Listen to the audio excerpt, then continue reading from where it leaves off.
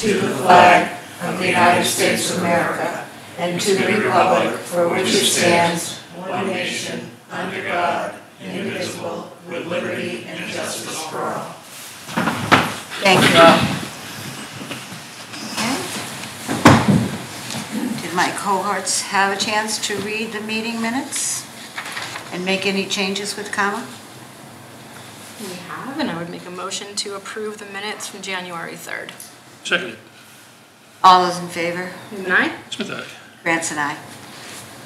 Because there's no discussion. All right, and why don't we come back to the disbursement of scholarship funds, because Stephen is here, and Stephen has a proposal for, not a proposal, but update. My work program for the upcoming year. Yeah. Do you want me to pull up your chair, or do you want me to speak from the podium? From the podium, you're on TV, Bucko. Okay. Everybody's watching. Listening with bated breath. So, as is my practice, I'm Steve Wallace, your town planner, by the way. As is my practice, I like to start every year by reviewing my proposed work program with you folks, just to let you know what I'll be working on. Did you all get a copy of my work program in your meeting minutes? Yes. Comma is very efficient. Okay. I don't know that you got one. Is there anything you're interested in, Becky? No, I will just listen intently. You're okay, very good. Well, then put your phone down. Unless you're recording this presentation. So I'm going to try to keep it brief, but there are some things that I need to explain, so bear with me here. First item on the work program is update the town's floodplain zoning bylaw to state standards to go along with the new flood rate insurance maps that are currently being prepared by the Federal Emergency Management Agency. Your current set of flood maps were prepared in the early 80s. And FEMA and the Massachusetts counterpart have been spending the last 5 years updating the flood maps in this area. They were supposed to be released last month, but we got the word that they will not be released until December 2024. I've got the bylaw all prepared. It's been reviewed and approved by the state and by town council. We just need to adopt the bylaw at the same time as the new maps. So that will be for the 2025 town meeting. Any questions on that one? Moving right along. I will continue to work with the planning board to prepare a new multifamily housing overlay district that will help Sterling comply with the state's new zoning requirement for MBTA communities. The state considers Sterling to be an MBTA adjacent community because we abut Leominster, even though their train station is in North Leominster and far away from Sterling. Just the same, we got swept up in this new law, and they are requiring MBTA communities and adjacent communities to zone for multi-family housing by right as opposed to special permit. You're clear on the difference between the two? Okay, and it has to be at a density of 15 units per acre. Now, how do you do that in a town like Sterling that does not have municipal sewer? Well, in our case, we propose to rezone the area around the Northgate apartment complexes as our MBTA multifamily overlay district.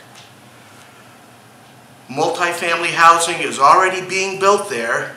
It's to the density required by the state, and it's the only part of town that has access to municipal sewer. Leominster has a sewer line going up Research Drive, and that's what's serving the Northgate apartment houses. So we put together a bylaw and a map depicting that area, and we shipped it off to the state in October. Unfortunately, there were some flaws in our parcel data, and we also needed to make some adjustments to the dimensional standards in the bylaw. The parcel data has been corrected, so is the bylaw, and it was shipped to the state early this month. I just talked to the gentleman who's reviewing all of these proposals for the various towns that it affects. He's swamped. It's probably going to be a couple months before they get back to us with their feedback. So long story short, we're not going to have this for the upcoming annual town meeting. The 2025 town meeting is a more realistic end date. Stephen, on this, so we take it to town meeting. What happens if the voters say, State will deem you in non-compliance, and we will no longer be eligible for a variety of state grants, particularly infrastructure grants. Now, I think that's important for us to put out there. That is absolutely important, and I was going to raise it myself. Infrastructure projects are very expensive, and small towns like ours typically receive grants to help us fund such projects. Once we have a design ready for the village center, we're going to go for the construction funds. That's considered an infrastructure project. So if we want to remain eligible for that grant, we need to have this bylaw on the books. I've tried to make it as painless as possible for the town, designated an area where this housing is already being built and where it makes practical sense. We could put together a district and a bylaw out in the middle of nowhere where it would just be a district on paper, and that doesn't serve anyone's interest. So I'm hopeful that the state will approve our current area and the bylaw. I will certainly keep you folks posted along the way. Also, we need to understand that it doesn't mean that this is going to be built out. No, it's not a requirement that it gets built there. It's just adding one more option, one more permitted use in the affected area. Any other questions before I move on? As an overlay, does Northgate help you qualify then? Yes, it does. It does. So that meets the requirements for the high-density housing? It's at the density the state requires, 15 units per acre. Did they change that? Because I thought before any existing units did not count towards the number we needed to provide. It's not like we have to provide the units. It's just allowing them to be built in a specific area.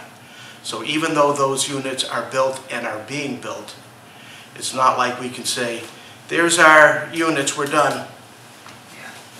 But didn't they specify how many units? We have to have enough. We have to have enough land area for 156 units. Okay.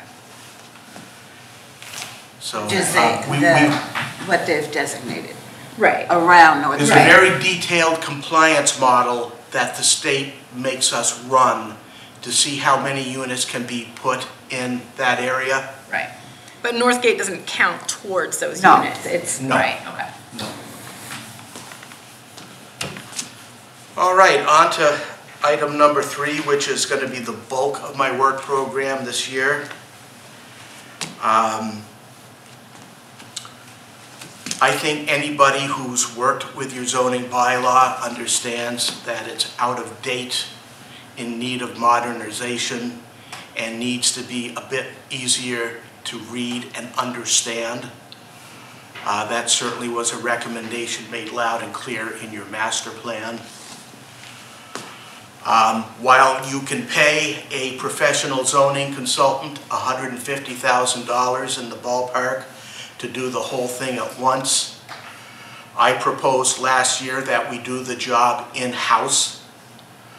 But if we're going to do it in-house, we need to break it into manageable pieces. So the planning board and I have come up with the following schedule.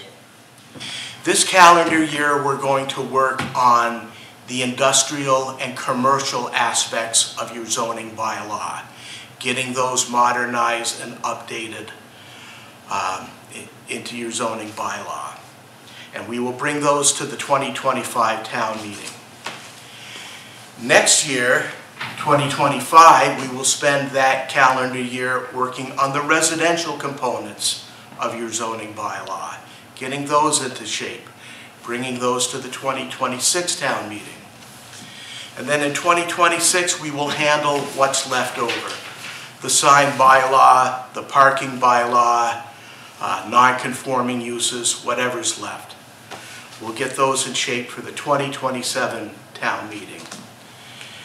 After that, I retire, go on my merry way, and your new planner has an up-to-date, modernized zoning bylaw to work with.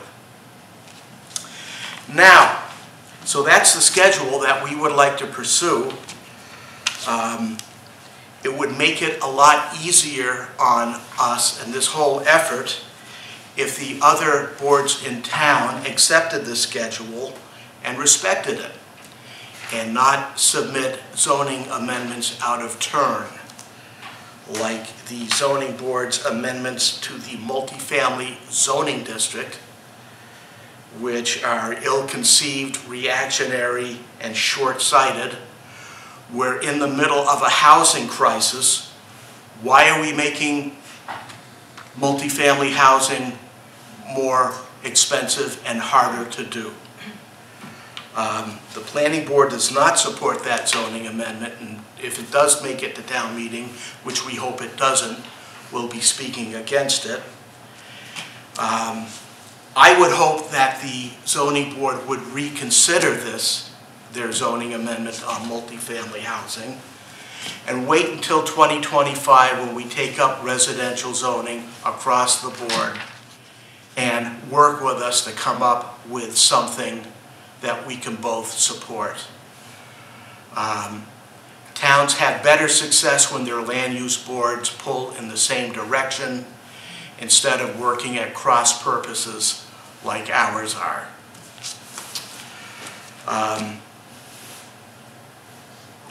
I also think that we need to have a better established process for sponsoring zoning amendments. I reviewed the town meeting minutes for the last 50 years, and what I saw was a trail of failed zoning amendments. That tells me you're not doing it right. For zoning amendments, the ideal way to do it is to draft the amendments and then go around to all the other boards, commissions, and committees and explain what you're doing and why. Don't expect them to come to your meeting. You go to theirs as a sign of courtesy and respect and get their input face to face. Then you have a couple of public forums to explain to the public what you're doing and why you're doing it. That way, you know what the people's concerns are and you address them before the zoning amendment gets to town meeting. By the time town meeting comes around, you want everybody to know about what you're doing zoning-wise and be in support of it. The worst thing you can do is put together a zoning amendment on the fly, not talk to the other boards, commissions, and committees, not hold any public forums, and then it gets to town meeting and it's a surprise to the attendees. In that case, all you need is a couple people to speak against it and it's going to go down the tubes. We've also got to get out of the bad habit of amending or altering a zoning bylaw amendment on the town meeting floor. That's absurd. That's not how you do it. It's confusing for the attendees, and it makes the zoning amendment sponsor look like they don't know what they're doing. So we got to get out of those bad habits. I've talked with the town administrator, and we would like to convene an all boards meeting at some point in the near future so that we can all get on the same page with a zoning amendment schedule and a process. But that meeting has to start with an acknowledgement that the way you've been doing it isn't working and you need to change. So there's my sermon on zoning amendments. Let me get back to my work program here. Do you have a time that you would like to do this all board? We used to have all board meeting every year, basically. Do you have time on that, or? We were thinking sometime in April or May after town meeting. After town meeting? A little late now in terms of... 4 or 7? And for this, we're talking land use boards. Yes, we're talking zoning. All And right. you guys are involved in the process, so we'd want you there too. Busy that night. How about you? I'll be there. Oh, fine, Kristen's going. Sorry, Stephen. So you don't have anything until after town meeting? Well, we're willing to hold it in April. We're open to suggestion. Okay. So as I said, this year we're going to work on the commercial and industrial and economic development aspects of the zoning bylaw. And we're going to start with a couple public forums in March. On March 6th, we are going to have a public forum aimed at finding out what people want to see in the performance zone for economic development. It's going to be held March 6th over in the Old Town Hall at 6:30, and then the program is going to be repeated again on Saturday, March 9th in the morning. That way, if you can't make the night meeting, you can go to the Saturday morning meeting. You can't make the Saturday morning meeting, you go to the night meeting. We're focusing on the performance zone because it's been vastly underutilized, and it represents the town's best and immediate opportunity for economic development. You've still got about 25 to 30 acres of developable land out there. It's right near the intersection with 190. So we think that's our best opportunity for new economic development sooner rather than later. Certainly we know that once they finish hauling earth material out of the pits along Route 12 across from Miola's, you'll have a flat area for a nice industrial park, but that's 15, 20 years down the road. So we're going to hold our forums in March and hear what the people want for economic development in the performance zone. We hope it will inform the planning board's discussions on expanding and modernizing the commercial and industrial uses in your zoning bylaws table of uses. We also want to move the special permit granting authority for commercial and industrial uses from the zoning board to the planning board. It's not very business friendly to put a new business that wants to come to Sterling through what could be a 6 to 8 month permitting process. They go to the zoning board, they spend 2 to 3 to 4 months getting their special permit, and then they come to the planning board for site plan review, spend 2 to 3 months with us. And 2 sets of fees. And 2 sets of fees. And what happens if the conditions imposed by the zoning board conflict with the conditions imposed by the planning board? It makes much more sense to have the planning board be the special permitting granting authority for commercial and industrial development. They can do it at the same time as they handle the site plan. That's how grown-up towns handle their business. That is my recommendation for Sterling. We also want to look at deleting residential development as a permitted use in the commercial district. Most towns don't allow residential development in their commercial districts. Of all of your parcels that are commercially zoned, 43% of them are used residentially. So you're eating up your available commercial land with residential development. So we would like to tackle that issue as part of our work program this year. And lastly, do away with the 15 pages of regulations that govern the performance district. Those 15 pages of regulations are contradictory, confusing, they read like a Kafka novel. If I can't understand them, if your building commissioner can't understand them, how are we going to advise people how to use them? In their stead, we are proposing that we put together a set of site plan regulations that the planning board will use for site plans wherever they are. You've already given the planning board the authority to adopt site plan regulations. It's in your zoning bylaw. And most towns, their planning boards follow through with a set of regulations that articulate their design standards for parking, landscaping, lighting, all of the other things that get looked at during the site plan review process. Right now, a developer, they put together what they would like and they hope that the planning board will buy it. Developers will tell you that they're more than willing to comply with your design standards if they know what they are.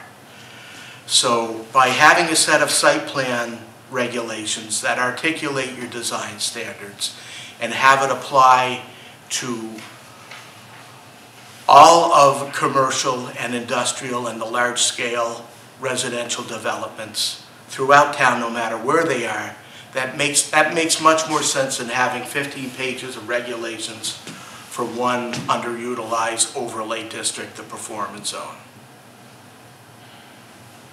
You with me? Got it. Okay. Thanks for sharing.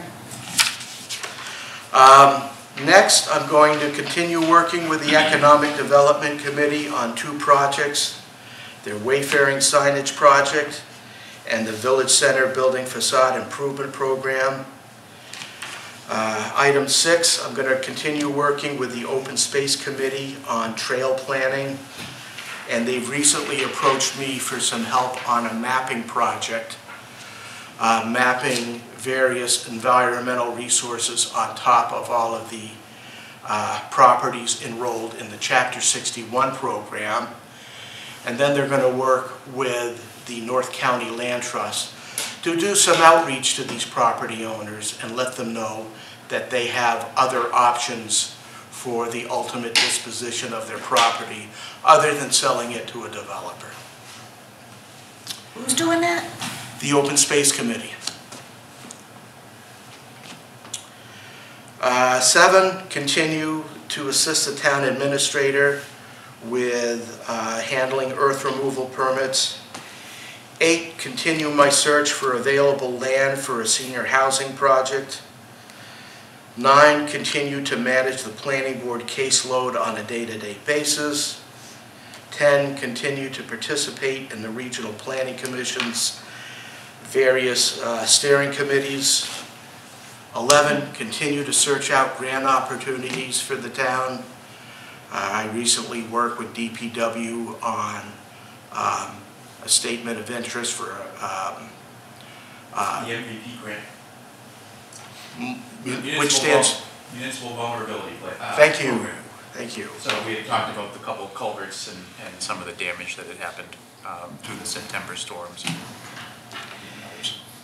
And lastly, continue to advocate for the town's interests at all the state and regional meetings I attend. So that's my work program for 2024. Ta-da! Ta-da! All right. Questions, comments? Kristen? Just thank you. I hope that everyone watching or who may watch later really listens and understands the importance of what you're doing along with the planning board, how important it's going to be paying attention in the next couple of years to what you're undertaking, and definitely make sure you come out and support Stephen and the planning board and your town on March 6th and 9th. So thank you for everything you've put together. David? I echo that statement. This is it's quite a monumental task you're taking on with getting this put together. So thank you for doing that for the town. Certainly. Okay, I just have one question, Stephen. You had, you actually skipped over number 3. I did. Yeah. Oh, right. That's the only zoning amendment that we're bringing to the 2024, the upcoming town meeting. And that is adding the various types of kennels to the zoning bylaw table of uses. You added them to your definition section a couple years ago. You didn't add them to the table of uses. So we want to tackle that. I would consider that a minor zoning amendment in the grand scheme of things. Yeah, But well, I just wanted you to clarify that. Yeah, certainly. For everybody. And then, so really this year for the town meeting, you're not really bringing anything other than that? the kennel one, and, you know, if the zoning board's multifamily proposal makes it to town meeting, we'll be speaking against it. Yes, but you would like that to be held off until Yes, I would. residential? Okay. That would be my So preference. hopefully we get everybody on the same page and they work On together. a schedule and a process. And then, so nothing with the performance zone this year? No. And I think too, the important part of all of what you're doing is the economic development potential. You know, everybody just wants their tax bills and, you know, crying the blues, which I understand. I did my own, threw a whole box of tissues, but that's really where we need to head, is some economic development in town. And no, we can't wait for 30 years. To slow the growth rate of your single-family tax bills, yeah. Yeah, okay, That's how you do it. all right. Bill, any questions? Nothing from me. Okay. Joe? On the performance zone dialogue that you had, Steve, thanks for that. Is that 15 pages versus the site plan regulations? Is the 15 pages scaring away any prospects right now? I'm digging into, if we do all of this, is it going to have an effect on drawing people in? Well, I would say that it has, because that area is very underutilized. I think it's underutilized primarily because we've made attempts at rezoning that recently at the 2 town meetings that I've been at recently, and we failed in both of those. Well, The current zoning is definitely a deterrent. Yeah. Because you can't figure out what can or can't go in there. Right, we on the planning board had people come to us, and if we couldn't figure it, I don't know if you've ever read it, you should read it just for fun. Because I read it multiple times, and it's still confusing. I would read it right around bedtime, my suggestion. I don't know how you folks went about trying to rezone the performance zone last time. I don't know how strong of a case you folks made for economic development in that area and why it's important and how it impacts your tax bill. I would like to give it a try. I'm going to employ a bottoms-up planning approach, whereas I show them what's allowed there now. I show them what other towns our size allow for commercial and development. And the folks are going to tell me, through a dot preference exercise, what their preferences are for that district. They're going to tell me. I'm not going to tell them. I don't live here. I'm just your town planner. They're going to give me their marching orders for what they want to see for economic development. And after I've made my case for economic development, if they tell me Yeah, Steve, yeah, you made a solid case, but we're not buying it. We'd like it to be rural farmland. Well, so be it. But I'd like a shot at making my case to the public. I'd like to hear what they have to say, and then we'll go from there. Well, that area that is of interest is zone performance, and the things you said led me to believe that we're eliminating the 15 pages and we're going to have site plan requirements replace that, which Yes, are more yes. crystal clear, but it stays a performance zone. But we don't know that yet. Okay. Because the two attempts in the past was to try and get that change from performance to something else. And one of the biggest drawbacks was the existing cemetery. Exactly. Some people got scared that we were going to interfere with that. You know, if that's a hang-up, we can take that parcel right out of the Right, equation. and I think that's what we didn't do at those two town meetings. You know, it was still gonna be there, and when you say take it out, we mean it stays as is, we're not going near it, and it'll be fine. We're Every not moving. cemetery you have in town has zoning on top of it. Yeah, And it's the cemetery right out here. The land it's on is zoned residential. It's not like anyone's gonna dig it up and build houses on it.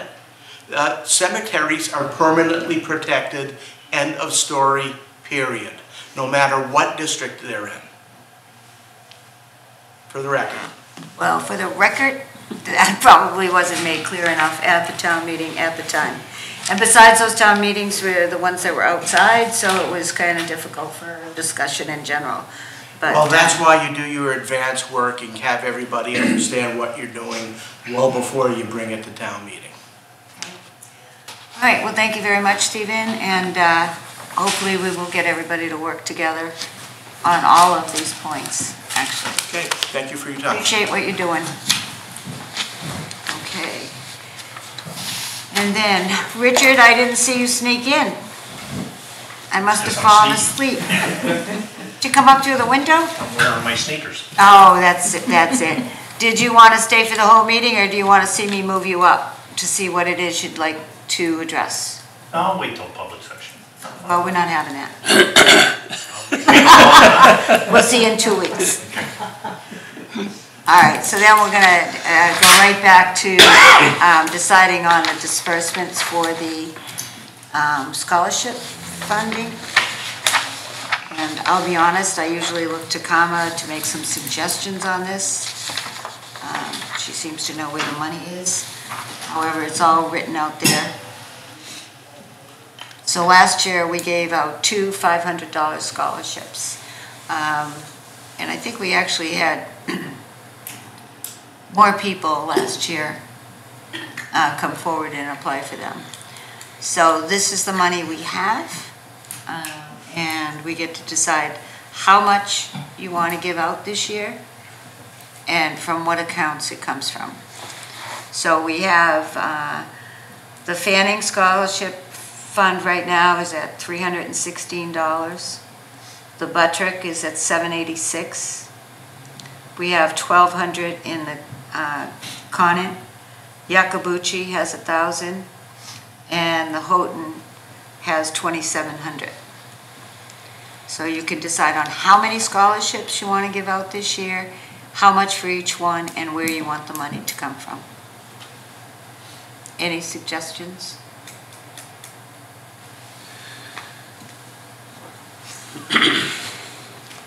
And then there was silence.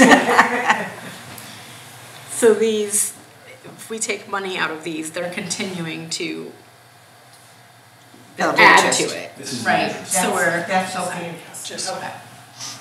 And which ones did we give out last year?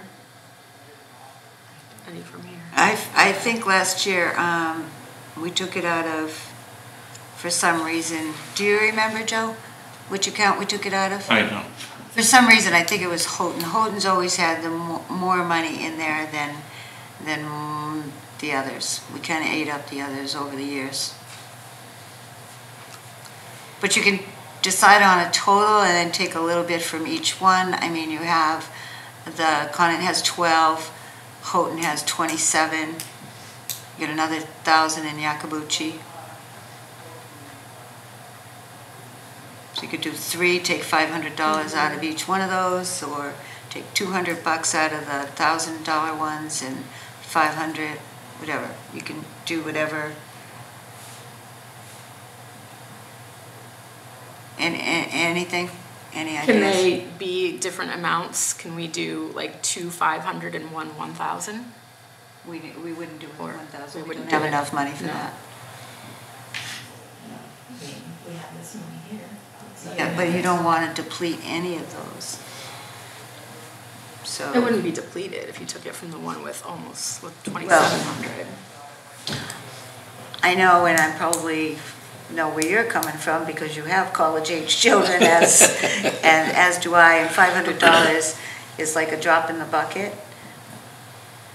However, it's the drop in the bucket we can give them. We used to only do, I don't remember, we've done 200 for several students. We did 250 at one point. We do it every year. They should be at least 500. So I would say we should take from Houghton, because there's plenty there. 7 is not plenty, but okay. You just don't want to give anybody anything. I'm very conservative. No, you can take, so you're taking 5. Or we can just do 2 from Houghton, and then it'll end up being right on par with what we've got left for these You could do others. that too, 2 $500 ones. What do you want to do, David? Throw in your own cash? Yeah, if that's what you want. Give them a dump truck, whatever. So if you want to keep these ones accruing interest, and there's plenty in there, if we take 2 500 from Houghton, then we're leaving enough money in all of these to continue accruing interest. Or you could totally wipe out Fanning and Buttrick. And you could do that too. Close those 2 accounts. Because there's no outside money coming into those, is there? It's just No, it's strictly just interest. So, Just interest. I don't know how much interest you're getting on 326 or 736. So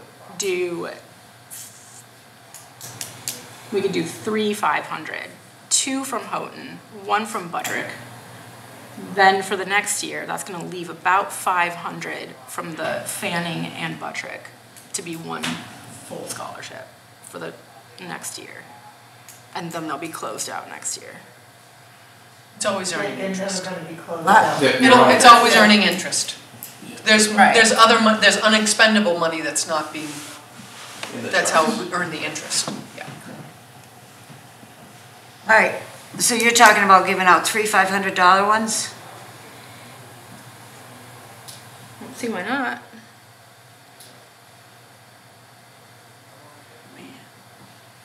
But David? that's just my opinion. It's 2.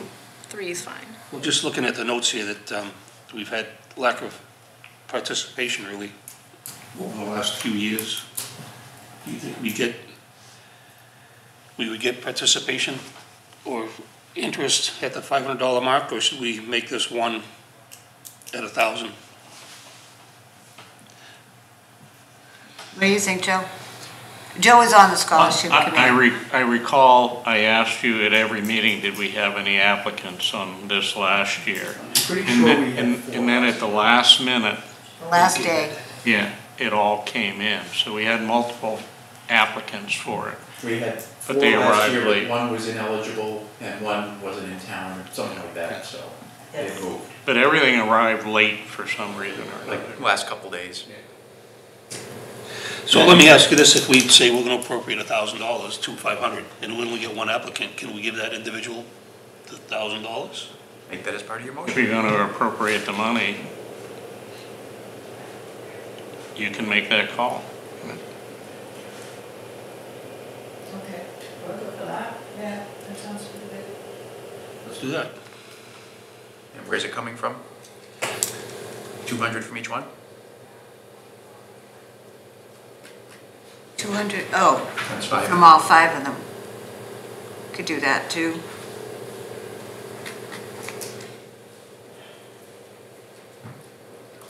Guilford. Huh? lest we forget that each of these scholarship trust funds has a specific hoops you have to jump through. So I'm just saying that if you do all 5 of them, it makes it more difficult for the kids to apply for these because some of them want X, Y, and Z and others want, so if you're doing it all in one, it's going to make it even more difficult to apply. So we should just pick 2 of the accounts. Or even one. If you're gonna do $1,000, we'll take out of the Maria Houghton, take the $1,000. Right, and then split that into 2 scholarships. If we don't have people applying for them, then yes, we can move over to give the $1,000 away. That was a nice motion you made. Bill, can I see you outside? I'll take you down like nobody's business. Okay, so I would make a motion that we take $1,000 out of Maria Houghton, I'm sorry, to award 2 $500 scholarships with the stipulation if we don't have applicants, we will give out the full $1,000 to 1 student. So moved. Second. All those in favor? Smith, aye. France and I, thank you. All right, so next on our agenda is the permit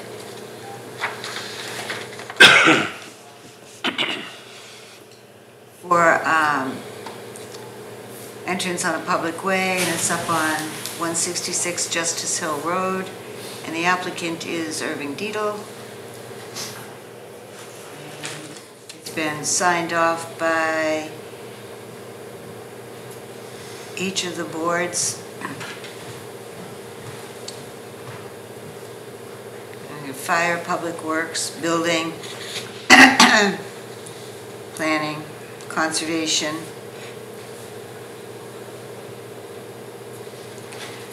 And Public Works did make a note that there will have to be a pipe required under the driveway.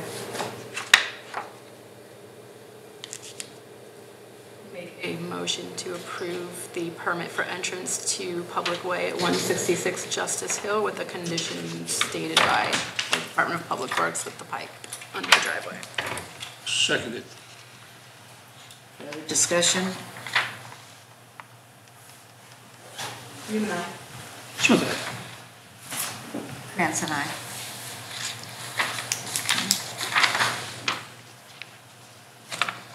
And then the non-union COLA. Bill, you want to talk to us about that? Yep, currently you have the 3 union contracts settled. The police was done 2 years ago and everything else was done last year. John and David, each of them are settled at 3%. So my recommendation would be to match that for the non-union folks. I believe a town-wide COLA for this fiscal year was about 200,000 off the top of my head. So it would be a little bit more because it's off a higher base, but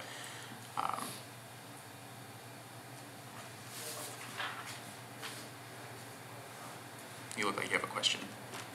Thank you. Oh, okay. Any questions? I shall abstain from discussion. Okay, fine. All right, so you want us to take a vote on going along with the non-union COLA? Do we don't? But we don't. Traditionally, you've been the same across all the unions and the non-union folks, so. Right. Okay, so I don't know why that would change. Well, it just needs the vote. Oh, all right. Well, I would make a motion that we approve the non-union COLA to coincide with all the other unions' Seconded. contracts. Further discussion? Fine. All those in favor? Krantz and I. Oh, you're gonna wreck it anyway, Joe, so. Is that reflective in the omnibus budget that we're reviewing tomorrow night, Bill? It is, okay. So, As you know, we went to town meeting, and there was a request for an audit for the Board of Health. So what I have in front of you is a request for a proposal. Pretty much mirrors the actual article from the town meeting for the audit. Richard, did you see this at all? I didn't know. Okay. All right, so the people on the audit committee, George Handy, Dan Donovan, and myself, and this is what came out of our meeting, basically.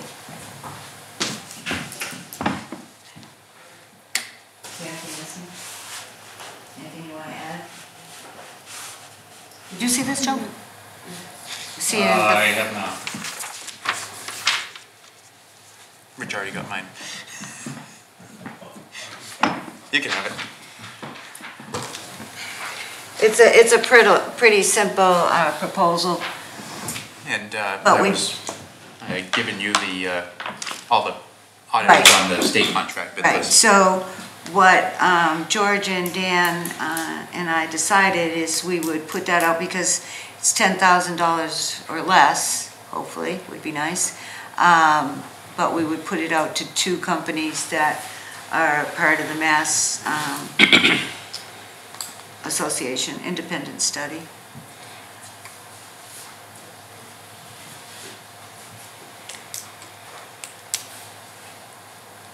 Does that fit what you had in mind, Richard, when Yeah. they all came into town meeting? It looks to me what can be done with the money that's available, and I think that's what. That's the goal. And I didn't want to put in what we actually voted for, see if they'll come in, you know, maybe they're dumb and won't look at the town meeting and see that we voted 10,000 Well, and see what they can I don't want any do. dumb people. Huh? We don't want any dumb people, so man. I just meant in that respect. Like they know better than to go back to a town meeting and watch the whole thing. So with that, I would entertain a motion that we move this request for a proposal forward. And what it says is we will send it out, so we'll take proposals from January 31st up until March 1st. That gives them a month. Okay? So moved. All those in? Aye. Fine. All right, and then we have the town administrator's report. Sure. Attached is a letter from Tom Brown, the superintendent at Monty Tech. You may or may not want to take any action on it. There is some proposed legislation which would create a blind lottery for tech schools across the state. I tend to agree it is tough to budget in that. We wouldn't know the exact number of students every year that we would be budgeting for like we currently do. We know we have 20 seats or 25 seats, whatever the number is. So we can budget for that. The current bills look to do a blind lottery so that number can fluctuate significantly. Obviously, somewhere like Fitchburg, where the majority of students are coming from, would have a potential bigger impact. It would also reduce or eliminate any entry requirements so that anybody can go to those rather than having to meet certain requirements. So looking at it on the budget side, I tend to agree if we just have our 25 spots or whatever the number is per year, that's great. If they eliminated the, eligibility requirements, that's, not my major concern. Just trying to consistently budget a number is the part that I get nervous about. Okay, so you want us to take a vote on this, how we want to go, or you You can just? choose what action you want to or not want to take. I have not spoken to our school committee rep, Mr. Broussard, yet either. I personally, because this is the first step, we've seen this. Yeah, we just got it the other day. So I would personally like to look into it a little bit more before I take any action on it. Next agenda or something. First or whatever. How do you feel, Kirsten? I have my opinion on it. I mean, I know from a town perspective and being able to budget is important, but I also think I would agree with the blind lottery because it gives every child an equal chance. And so, from that perspective, I think that the blind lottery, given some background that I know about this situation, I think that's a better way to go about it for the students. But I understand for the town and finances, and it's important to everyone, but I don't know that more than our allotted amount would really end up. We're not gonna end up with all students coming from Sterling in a blind lottery. You know, I don't. But a 5-student swing is a $100,000 swing, so if we go up 5 from where you typically are, then that's True. That's a big dollar figure. Or the other side, you know, 5 kids less at roughly $20,000 in tuition is a big savings somewhere. Okay, well, I personally would like to move this to the next meeting, just so that I can look into it a little Yeah, we had bit already further. posted the agenda, so I just figured I'd bring that up so we can put it on another one. Yeah, okay, you brought it up, now we're gonna move it to the next meeting. Thank you for sharing. Would you like me to see if either Mr. Broussard or someone from the district could attend, or? That'd be interesting. Sometimes it's difficult for him to attend. Yeah, if you wanted to invite him, that's fine too. I'll make a few calls myself. All right, so now we have Bill's administrator report. Yeah, so that was the first thing. Obviously, there were some governor's cuts in the, or the governor's 9C cuts. Most of it came from the Mass Health Trust, or Mass Health funding. One of the things that did affect us, and there were very few that affected towns and or the school districts, was some of the earmarks. Our Mass Office of Transportation and Tourism earmark that we received for some of the signage was reduced by 50% from $25,000 down to $12,500. You know, we can get by with that for now. I think the primary focus for that was getting the sign on Route 12, Welcome to Sterling sign on the West Boylston line, and also eventually out on 140 if we can find a suitable spot that's not in the way or in the DOT right away. Yeah. So I think for the funds that we do have in hand, we can get that done. Obviously, the second part of that would have been wayfinding signage for the remainder of town and the downtown as we get that project up and running, hopefully. You saw the chamber press release for the Welcome to Sterling sign. I sent that along. Also, Stephen and I attended the chamber breakfast Saturday. The Lieutenant Governor was the primary speaker, along with Mark Doan of New View Communities, who's working on a project for affordable housing in Fitchburg. The MMA conference is starting this week, so there is an attached letter since no one else is going, to allow me to be the voting member for Sterling on the couple of recommendations that they have, which I don't remember off the top of my head. And then still working on the shared services. It's looking at this point, since I haven't got a good answer, that we'll post the conservation position as it has been, part-time, and perhaps change it down the road.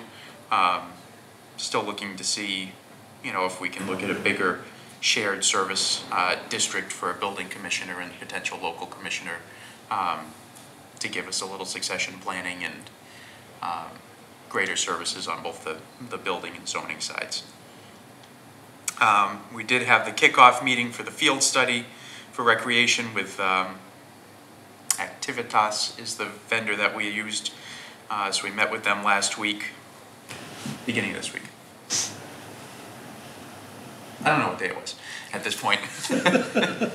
And so we met with them. They'll be coming out for a site visit and taking the soil sample soon and getting that master planning work together. And obviously we'll be sharing that out with you folks in the Recreation Commission as we get that information.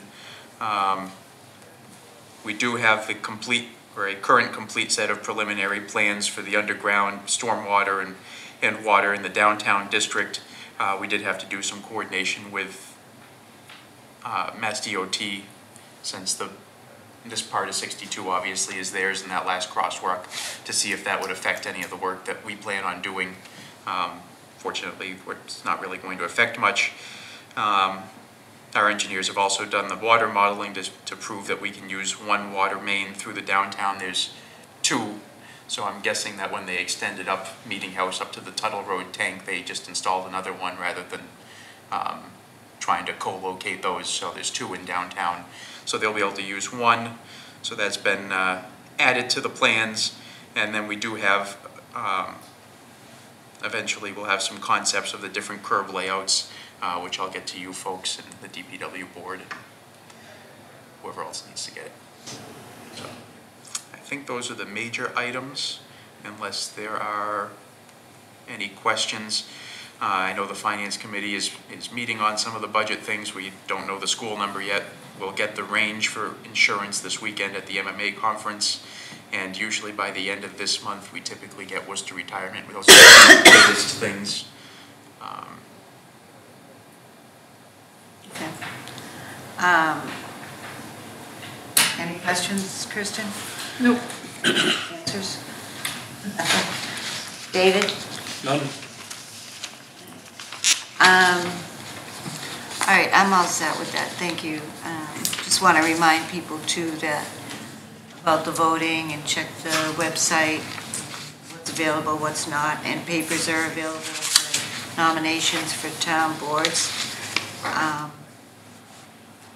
And then on our next meeting, Bill, I'd like to have the Finance and the Capital Committee come in, go over some things with them. And then the other thing too, one of the things I want to go over is that the Finance Committee and the Capital Committee meet where it can be filmed, so the general public can, I did mention it to George about having a meeting at the senior center, which of course I love, because anybody who uses it, the busier it is, looks good. But We met there because the facilities facilitated us actively editing a spreadsheet on the big screen in the training classroom that they have there. big enough. Need glasses? The room is set up for that, that's why. And I understand that, except it's not really conducive for the general public to show up at something like that. It didn't say anything about training. It said, you know, it had a full agenda for you, for the Capital Committee. I didn't see training in there. But it was a public meeting. It was posted. It was absolutely, Dick Mackey was there. Yeah. He was the only public that showed up for Yeah. our meeting. And you know, it doesn't matter if one person shows up or 5 people show up, at least it makes them feel as though they can show up. But that classroom is not really conducive for more than, you know, maybe 15 people. And there's a lot of you. There's a lot of you. So in general. We only usually get 1 at our meetings, Maureen. Maybe 2. Recently 2. Yes, we got 3 tonight. Yeah. Okay, so anyway, just thought if we could have them in and go over some The stuff. other thing I would bring up is we normally have our meeting on the night that the ZBA takes this room, so we don't get filmed anyway. Well, we're gonna have to work on that. The ZBA can, you know, really gotta work on it. Either somebody changes their meeting night, because what we're doing right now in budget season is important. Yeah. So we'll check the calendar and whatever we can do to make it right for everybody. No, I have no aversion to it. You like being on television, don't you? I love it. I figured. I'm on TV I was every day surprised not to work. see you at the Emmys the other night, to be honest with you. But, You didn't see me in the back? He's just out of camera shot. he was almost there. Okay, and then the other thing too, for you all, we have a letter to the ZBA that we discussed at our last meeting. We voted on, just look at that and see if there's any changes you want to make. And then we will now, Richard, open it up to public session. Richard? Got a lot of paper here. Yeah, well, no. Public session, as you well know, and remember, is short and sweet. Okay, this is just Are you done for yet? my notes. Yeah. No, Richard Lane, I know it's not on the agenda, but I just want to take a few minutes to comment on council's response to my questions. Because clearly I'm disappointed, but not because of what he said, but because what I feel is a lack of diligence in answering the questions. So the council acknowledges that the Chapter 111, Section 31 lists two requirements when the Board of Health is enacting a regulation. First is the hearing, nobody has any questions on. Second was the statement of need. There's only two requirements, and he says one of them is de minimis. And that means it's too trivial to merit consideration. That's what it means legally. Now, how can one of the two be too trivial? And then he references case law, but none of the cases that he cited or had elements that required where the statute was omitted. Okay, what I'm trying to say, our board omitted required elements of the statute. None of the cases he cited involved that at all. Two of the cases cited health regulations, and in there, I've actually read the cases. Their statements of need were very specific, cited studies and everything else. So it has nothing to do with that. And the third references clerical errors for a planning board, very different than what we're looking at here, and completely ignored the case of Devine versus the Board of Health of Westport, where they failed to follow their regulations and the Superior Court overturned their ruling. That is directly pertinent to what we're arguing. Also, in council's opinion, directly contradicts the legal guidance provided in the legal handbook for the Massachusetts Boards of Health. That's what all this paperwork, okay, this big thing.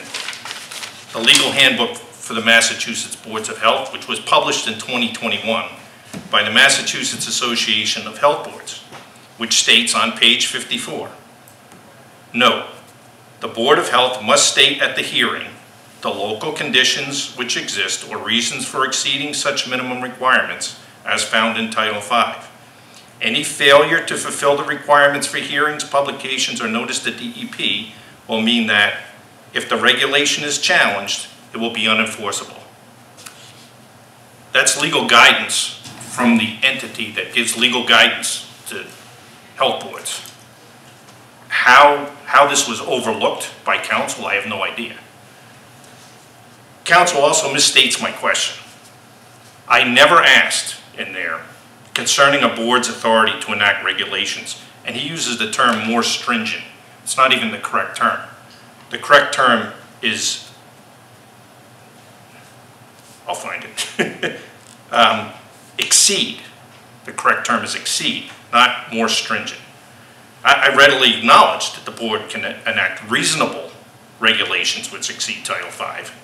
I specifically ask if a board can contradict Title V. Never answered. Title V states that the deep observation hole is not required. I'll put the not required in quotes. Our current board has required it. That certainly seems to me that it contradicts the regulation. One regulation, our regulation, contradicting the state regulation. Now some might say that it's just semantics. But semantics is, the study of law is semantics. Law is all about semantics. I also think it's very interesting that council chose not to answer question 5 correctly. Now I put that question there, and it's about when a transfer of title to a first-degree family member. I put it in there because it uses the exact same verbiage as the statute, the section of the regulation rather, that we're talking about, the exact same verbiage. But by not answering it, he says essentially that a board could pass a law requiring a Title V inspection for a transfer of title to family. That's what he says. I'm going to tell you, no attorney that I've spoken to so far regarding this matter agrees that such a regulation would stand. And when I ask why, they say because it contradicts the intent of Title V. And I'm saying that our regulation contradicts the intent of Title V. That was never answered. Now, you can tell that I'm disappointed. I don't think that any work was done on it. I think a bunch of cases were thrown out, and when you read the cases, they don't even make sense to me, okay?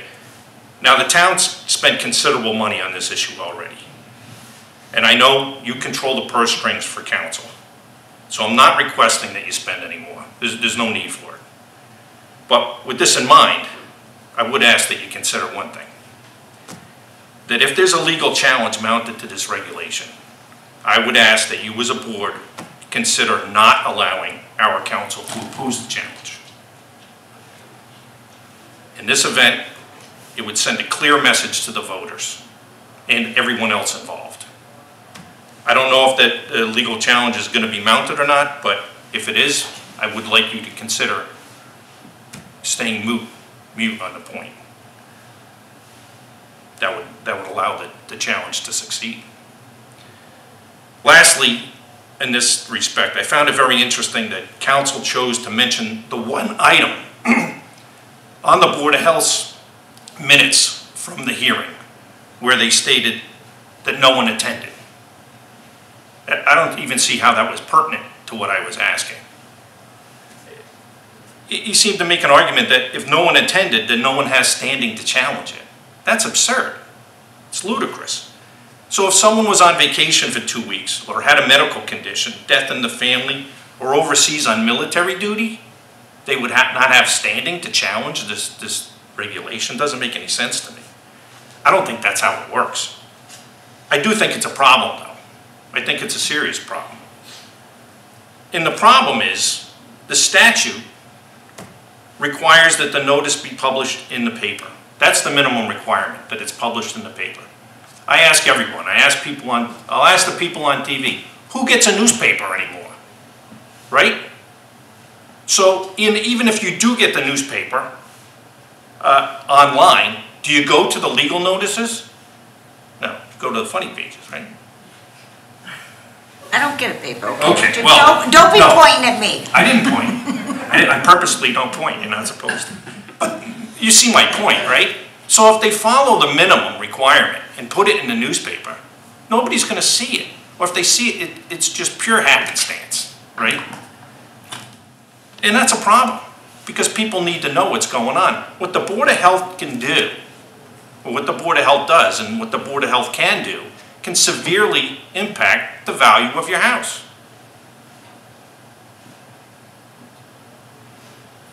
And I think the statute's antiquated. Now, we can't change, Sterling can't change the statute. The statute applies to the whole state. But one thing Sterling can do is enhance the statute with a bylaw. And I know it's not something that you want to hear, but to that end, I am planning on submitting, through a citizen petition if necessary, a warrant article for the annual town meeting, which would require the Board of Health to notify every taxpayer through the U.S. mail whenever they hold a hearing to enact a regulation that exceeds Title V. Now, we've already seen that the Board of Health knows how to use the U.S. mail. So I don't think this is unreasonable. If they're going to mail out political letters, then they can mail out notification that might affect their taxes down the road. And people need to understand that the Board of Health has a lot of power. I mean, we haven't seen it in our town until now, really, that people have paid attention to. But there are boards of health that have tried to outlaw selling tobacco in town. That happened in Westminster. The difference with that there is people were notified of the hearing, they went to the hearing, and the Board of Health listened to them and didn't enact the regulation. Here, our Board of Health isn't listening to anyone, and they're sticking to it. But Well, hopefully the Board of Health moving forward with their newest member will start listening to people. I'm doing nothing but listening to people, and I'm trying to do what the people want to do, and this is one way to do it. So, just to give you a heads up, this is a draft. I'll bring it up to you of the bylaw that I would like to put forward. With this, about notifying people? About the Board of Health being required to notify people whenever they have a hearing on a regulation that exceeds Title V. Oh my God, he used to love you. I have How one for soon Tom. does he forget? Forget that, I'm the one that does the permanent records. Yeah. I have one. I'll get it afterwards, Richard. So I'm not gonna read, I brought it so that you can Yeah. look at it. Well, and I think, you know, it looks like it's prepared, but you almost maybe jumping the gun using it as a citizen's petition. If I had to, I would. That's, certainly if the select board chooses to put it on the warrant, I'd be thrilled. But, We'll give it some thought. thank you. Sometimes people bring cookies and candy and stuff, but. I got some gum in my truck if you want it. Oh my God. No. Is that the secret? Huh? Is that the secret? Yeah. So, No. That's how I get the senior center bill. They brought cookies to everybody's meetings. and I have researched it. There are other towns that have done similar things. Okay. Not for the Board of Health, but for other things. There's ways to do that. If you would, Richard, give me some of your information regarding what you would have council address more thoroughly. Sure. Okay. Whatever you got, just send it to me or give it to me or I'll send it to you. whatever. Yeah. Okay. Any other questions for me? Any questions, Kirsten? Gentleman in the front row. Yeah, he's already spoken too much tonight, so. Oh, Joe, you? I'm over my quota. Yeah. Yes. Is there a reason that important issues, and I sat here and I listened to Steve Wallace and his plans on bringing everything to town meeting, is there a reason that important initiatives like Board of Health bylaws that may affect property values of everybody in town aren't brought from the communication perspective that you talked about a lot to town meeting? I don't know how this regulation bypassed every communication. That's, Oh, you're talking about the new regulation that we're all discussing as Yeah. far as how did the Board of Health has every right to do every bylaw. Yes, it would be very nice if people would have had more of a heads up and say, this is what's happening. And in this case, it didn't happen. And how do they get that? They usually get that at town meeting. However, Joe, the Board of Health is an elected board. They don't need to do it. It would be good if they did it, but they don't need to do it. Boards of health have legal Yeah. authority to Yeah. implement their own regulations. I get it, but. And this is part of the response that Right. council had. It's like, we all knew going in that they have every legal right to do what they did. However, the bigger question is it necessary? Is it excessive? You know, that's the bigger question. Why they didn't bring it to a town meeting before they enacted it? Yeah, I understand, they have every legal right, but having a legal right doesn't mean that it's the right thing to do. Absolutely, no question, which is why everybody is up in arms, pretty much. It's like, yeah, you can do that, you can do almost anything. You know, I have more power than you could even imagine, which I found out and didn't like, you know. But as the chair of the select board, or as a select board member, you don't use it. Hopefully, you don't use it. You know, as you move forward, you would want to engage the rest of your board. You want to engage the general public, your staff, whatever, you know, but that's the right thing to do. Not everybody wants to do the right thing. Yeah, Steve talked a lot about a collaborative discussion Right, with town boards yes. and town people about his planning things. I think the Board of Health should be adopting an approach like that. I just do. Well, I couldn't agree more, which is why I'm where I am right now, I think, because when I sat at that table, I felt the same way. And I did not like boards or entities or people that didn't engage the citizens of Sterling. We're here for the citizens of Sterling. Just because a law says you can do it doesn't mean you should do it. And matter of fact, you can go into some online training for boards of health, and that's one of the things, because the boards of health have a lot of authority. There's some boards of health that have done some very strange things. And they've been supported in court because they followed the procedures, you know? And if people ever looked into it, especially people in Sterling, they'd be shocked, because it's hard to shock me, but I've seen some cases that I can't believe stood up in court, you know, from these boards of health. We need to understand who we're putting in these positions, because when you put somebody in a position, like Maureen said, and they're not there for the right reasons, or they're there for their own reasons, then that's the wrong reason. And people have to really get to know the people they're voting for and putting in these positions. There's a lot of authority here, and it can be abused. I've always been an advocate of, first of all, I don't get into any board or committee for personal reasons or personal endeavors. You just don't. I mean, you look at that thing that's been getting kind of ragged, been up there for a long time, but I said it was getting ragged. The sign, not you, Richard. But, you know, the ability to be fair and open-minded, that's a big deal. You don't bring your own stuff to the table. Don't have an underlying agenda. And if I could, even if you think that what you're doing is the best thing in the world, and a special town meeting is called and said, we want you to undo it, you undo it. I mean, that's as plain as day. And some people just don't get it. I don't get why they don't get it, so. A lot of things we don't get in this life, Richard. Yeah. Thank you. I'm getting out of here, how's that? Okay. Thank you. Anything else? Anyone?